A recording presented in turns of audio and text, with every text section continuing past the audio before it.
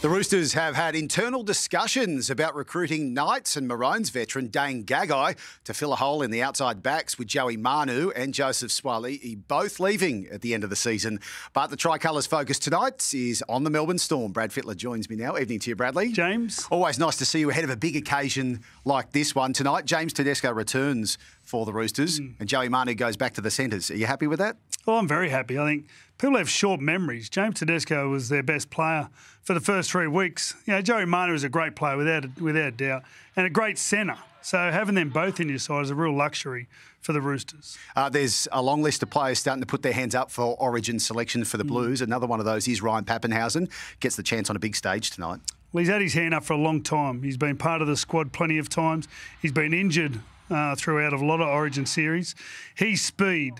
And what he brings also is this ability to support on the inside. He's not just one of those fullbacks that sweeps around.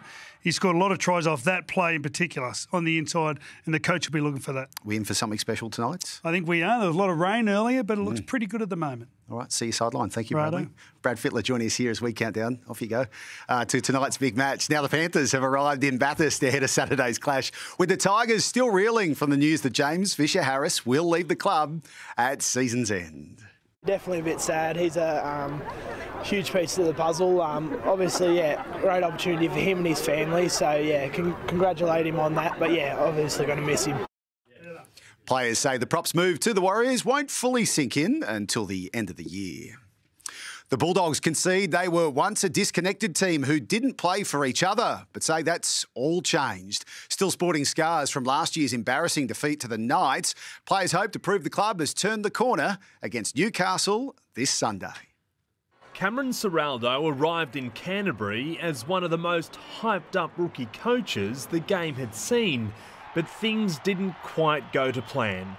The lowest point of his first season in charge, a 66-0 annihilation against the Knights. You don't really forget those moments, and you don't forget the heartbreak, especially last year in general, the heartbreak that all of us boys went through. Ciraldo was criticised for being too tough, but this year Bulldogs players have bought into the coach's hard training methods that worked when he was an assistant at Penrith. We're all playing for each other now, and it's just we seem really connected, which hasn't happened in the last couple of years. Cronulla currently leads the NRL for the first time since the Sharks' last premiership year. It was 2016, was it? Yeah. You know what happened that year? Yeah, I do. But that was 8 years ago now, so eventually 8 years down the track, reporters will be talking about 2024 instead of 2016. On Sunday, they'll unleash speedster Sam Stonestreet.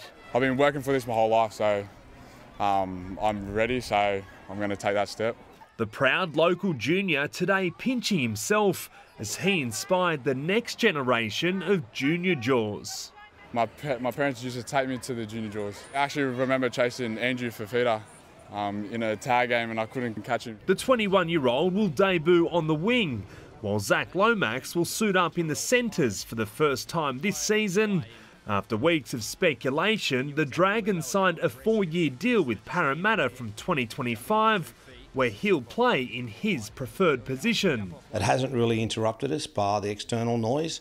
So, I'd like to think that it's put to bed now, so we'll just move on. Zach Bailey, 9 News. Today marks 4 weeks until kick-off in the Women's State of Origin series, which will be held over 3 matches for the first time.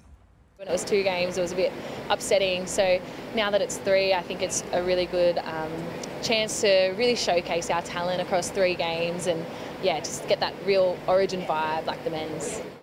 The series kicks off at Suncorp Stadium before games in Newcastle and Townsville.